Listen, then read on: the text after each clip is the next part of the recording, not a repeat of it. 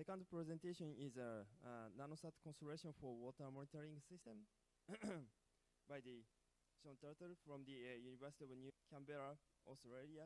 Today, mission proposals cannot come here, so he will explain.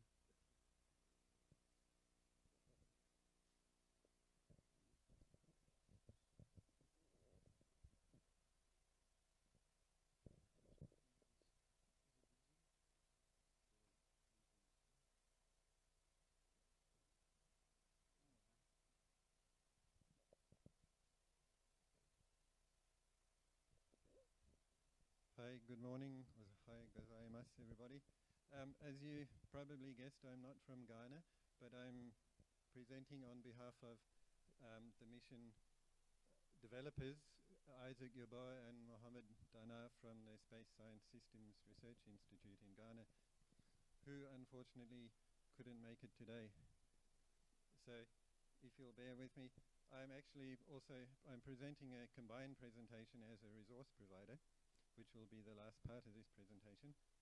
So I'll make the excuse now that I'm not very familiar with what's behind the system development at the moment, but I will do my best to present it to you. So yes, we will just go across, cover the background and the operational concept, having a look at some of the likely risks and outcomes, how it might be implemented, and then I'll move on to the resource provider's presentation and explain why I've proposed that we act as a resource provider. So, like quite a few countries, Ghana and its neighbors, Burkina Faso and some of the countries around about, are subject to flooding and typically the flooding drought cycles that we see in some places too. So, if you look at this chart up here, both Ghana and Burkina Faso are really dominated by the River Volta and its flooding. The majority of the land area is affected by this river, and there are a number of lakes, well, two in particular that we'll mention. Lake Volta, which is the big blue blotch that you can see there, and with the view from space to the right. And then down near the capital Accra, there's also Lake Waija, and this is important for the water supply in Ghana, and it's also subject to the flooding of the River Volta. Now, particularly in this community, you would know that the idea of a flood monitoring nanosatellite constellation is not new or novel, but what is unique about it is that it's a Ghanaian proposal to deal with one of their own problems, and it's also a vehicle for their development locally, so education and trying to bring space activity to Ghana, so it should be applauded for that reason. Here you can see, of course, the effect of flooding. You can see some of the figures here that there's been significant flooding for quite a while, and as you'll see on the next slide, in fact, just last month there was particularly bad flooding which led to explosions in petrol stations and so on. And so this largely comes down to how you deal with the flooding. The space system obviously can't stop the flooding, but it can help you manage the problem and be prepared for it better. Now you might ask yourselves, right, why do we need a space system for all this? We could just, say, use the mobile phone network and monitor a whole lot of flood monitoring sensors distributed around the country. Well, this is correct, but if you look at the map here, which shows you, say, the GSM mobile coverage in the region, the red arrows are pointing to the critical regions for the flooding, so Lake Volta there above and Lake Waija outside Accra. The red blotches, if you can see them, are where there's good mobile coverage, so basically nowhere near where the source of the flooding is. So you can't rely on a terrestrial network for the kind of flood monitoring system that the Ghanaian team has in mind. So their mission objectives are really to implement a ground-based flood monitoring system with a space segment which will capture the data and feed it into the necessary people to manage flooding in the region.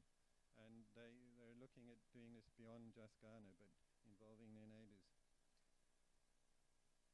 One of the things they are doing is actually developing the water monitoring or the flood monitoring devices themselves.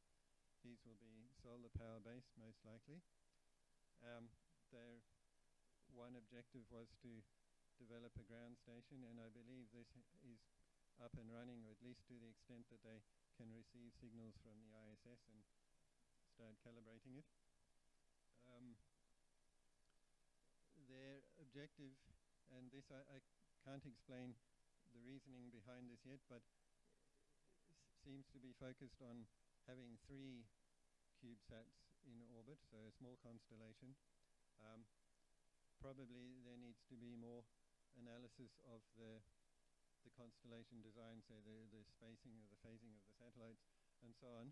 But this is a good starting point, and it will evolve from there, I'm sure. And then obviously the final objective is to take the data and give it to someone who can actually make good use of it, so their local authorities and the people responsible for managing natural disasters. Here you can see graphically the operational concept.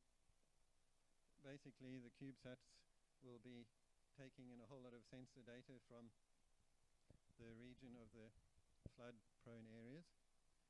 And as you can see, for a relatively small country and the kind of system that we'll see they're talking about in a moment, the satellites will probably be seeing both the ground station and the majority of the sensors at the same time. So one of the key things that will need to be developed is the data management on board, how they take the multi-sensor inputs,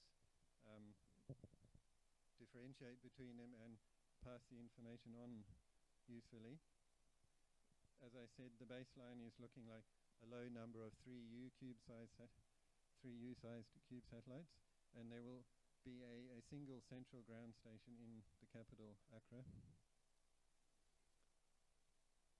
And from the figure on the right, you can see the sort of coverage that, or the view from the satellite. So as I say, you will see sensors and ground station most likely all the time at the same time. They have an interesting flood monitoring sensor which is using ultrasound and at quite high frequency, so that it makes it's quite robust against minor things like ripples and waves, and that it's not confused by small changes. They take a high frequency of sampling and average it over time, and that's one of the first things they need to develop. I believe they are already planning tests with a water tank in the near future. And again, you can see most likely 3U CubeSat. For the kinds of communication systems that seem to be planned at UHF and the viewing range, I suspect they don't need a high degree of pointing accuracy. So the attitude control system may be sufficient with magnetorquers or maybe wheels. That's yet to be defined. They're planning on using GPS for a receiver to help determine the position of the satellites in the orbit, and then accelerometers for the input to the attitude control. And they've done some initial sizing calculations for a link budget, and the numbers that you can see there are not alarming for this size system, so they seem to be in the order of magnitude you would expect. Now, here you can see some preliminary orbital analysis, and one of the things you'll notice is there's also some activity taking place to the right in Australia, and we'll come to this in a moment. But basically you're looking at some sort of not very high inclination orbit for the equatorial location. They've identified the sorts of risks you would expect, and these need to be monitored through the development of the program. But I mean, number 5 is a typical one with small projects like these. People come and go. So at the moment the team size is 6. The uniqueness, as I said before, is this is Ghanaians doing something for themselves, both trying to deal with a local problem and also to grow space engineering knowledge and education within their country. And their sensor is unique in that I think one of the people did a master's project on it in Germany before he returned to Ghana. The development schedule at the moment looks like this. They want to have a final design by the end of 2017, which is a reasonable target, I think. A flight model to follow sometime after that. The ground stations can already constructed, as I said, and the launching, I don't know what the plan is, so I can't comment. They're collaborating with us as a resource provider and people in Japan and their neighbors. So if I just jump for the last few minutes to the resource provider presentation. Hi, I'm Sean Tuttle from University of Canberra. University of New South Wales in Canberra. I'll give a quick overview of what we have and what we're building up there and why we'd like to be a resource provider. This doesn't seem to be an extremely legible slide, but basically the university is investing quite a lot of money at the moment to build up our space capabilities.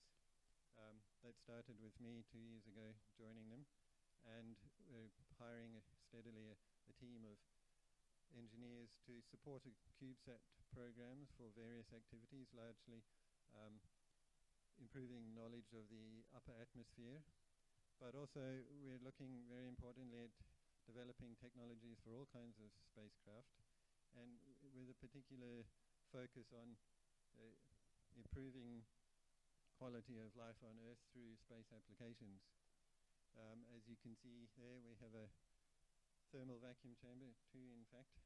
They're in various stages of development, partially ready for use. We have a large laboratory which we're building up and turning into a clean environment. And our ground station is taking place on the roof there with a small S-band antenna and quite a large Yagi antenna. So we offer master's programs online and research degrees for PhD. And the university has a newly stated aim to become an active and responsible global player. So by getting involved with the Ghana team, this would be a good and sensible step for us, because in parallel we're growing these capabilities and we would like to do something more than just produce academic papers, but something worthwhile for the planet. Now, again, if you can read the text there, I will buy you a beer later. But the reason why we adopted as a starting point the Ghanaian team to focus on as a resource provider, and I should add that we're interested in all kinds of collaboration, but as a mentoring resource provider, the Ghanaian idea is a good one because, believe it or not, in the state of Queensland in Australia, they're subject to the same sort of flooding and drought cycles, and surprisingly they're very poorly managed, and there's a lot of criticism of state government and so on about how it's managed. A lot of it comes down to the very flat nature of the country, that only a small change in water level can lead to quite drastic and sudden flooding, and there's not a long time in advance in which these things are well predicted. So a system that gives a lot more and more real-time data could actually improve this local situation quite well. Now, if you look at the map, the latitudes are similar enough that you could combine a system for both countries, and they're very conveniently spaced in longitude so that you've got some time on orbit to do things other than read sensor data. So there's actually some quite good points about combining this activity for both countries. If you look at the graph on the left with the ground stations, the two left-hand red circles on the bottom axis would be Ghana, and then Brisbane in Queensland, and then the third one is Canberra, where we are. For equatorial orbits, you can see all orbits will have good visibility, and even in Queensland, the GSM network is not great in the areas where you really need it. Thank you.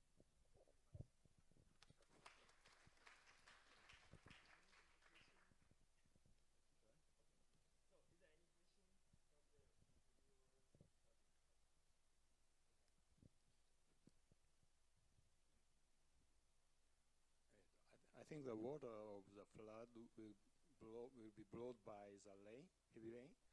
So you said you will use the solar power system for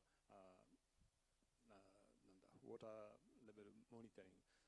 How many days will be survive such kind of system? I can't give you a number, but I do know that they plan to have a battery, so that it's a good question, and you would have to design that in with local knowledge of typical rain duration.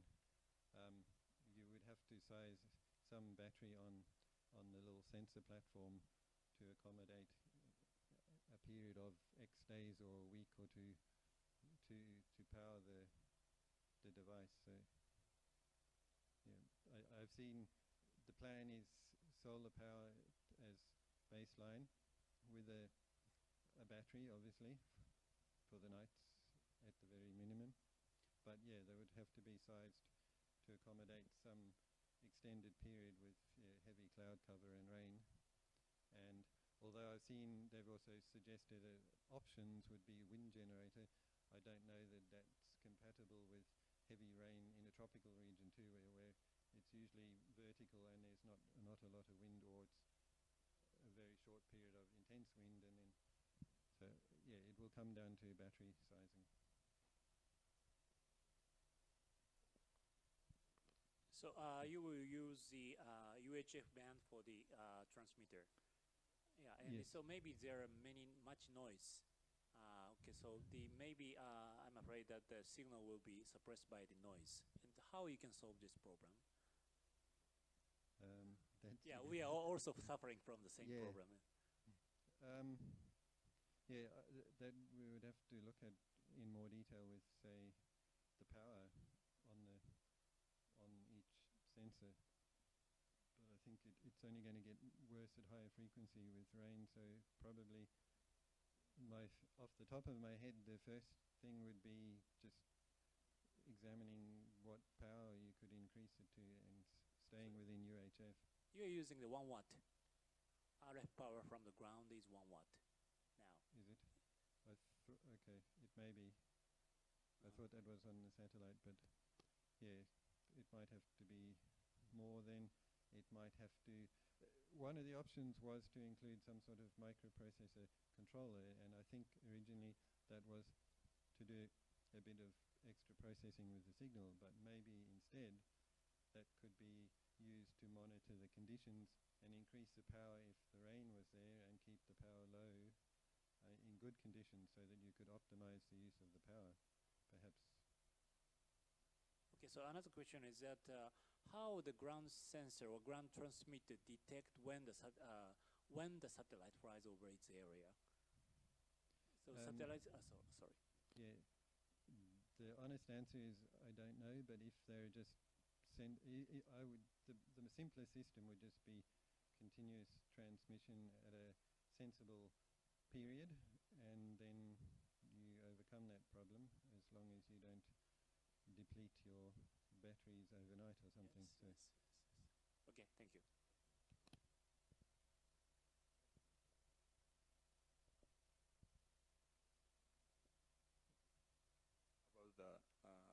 Constellation. There are, I think there are more than one ground station for monitoring the water level. How do you think about the interference, or many of ground station transmit the data to satellite simultaneously? There should be some kind of interference. How do you avoid such kind of interference within the system? Yeah, that was a point I mentioned early on as the thing that I see as being the most challenging, because yeah, you're right. Like I said, the satellite's going to see both the ground station and maybe hundreds of sensors at the same time, and it has to take all of those, differentiate between them, pass them down in the right order, and so on. So it was going to be on the next slide, but the way ahead was, I think, is build a prototype sensor to make sure it works and optimize the power usage of it, and B, to look at exactly the problem that you mentioned, work out how you're going to do that before going any further. And when those two things are sorted out, then it's a good time to talk to both our countries' local authorities to look for funding and to try and take the project further forward. But I agree that that's the main issue that I see that needs to be sorted out. And it's just a data management and data handling problem, but it hasn't been addressed.